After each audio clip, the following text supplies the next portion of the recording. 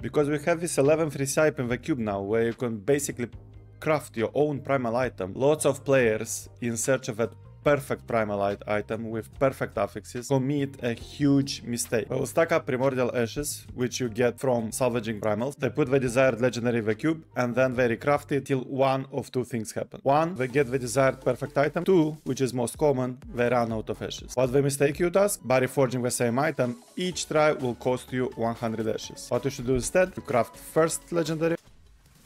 You check it out, and if it's not the perfect stats you want, do not reroll it. Instead, you salvage it and you get 55 ashes back. You get another duplicate of item, you repeat the procedure, and now your next reroll will cost you only 45 ashes instead of 100. That's why you want to stack up lots of duplicates of a desired item. Do not repeat the mistake.